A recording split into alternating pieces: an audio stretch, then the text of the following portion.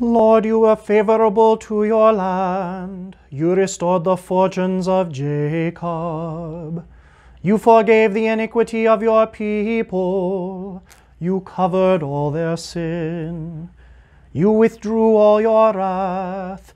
You turned from your hot anger. Restore us again, O God of our salvation, and put away your indignation toward us.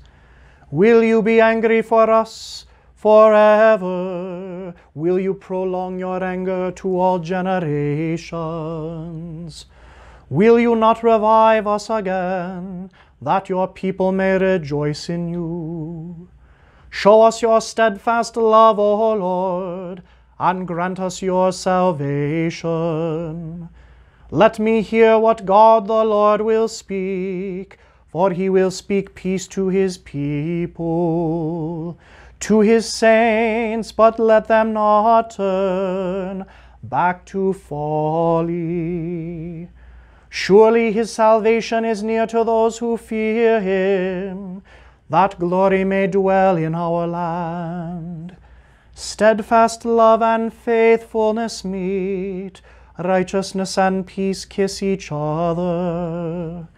Faithfulness springs up from the ground, and righteousness looks down from the sky. Yes, the Lord will give what is good, and our land will yield its increase. Righteousness will go before him, and make his footsteps a way.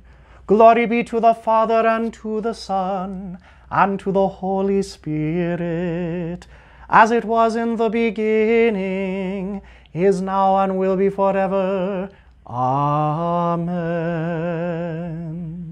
Thank you for watching this video. If you'd like to learn more, please check out our channel Next to the Word of God on YouTube, or look for us at Faith Community Lutheran Church, that's faithlasvegas.org, here in Las Vegas, Nevada. Until next time, Soli Deo Gloria.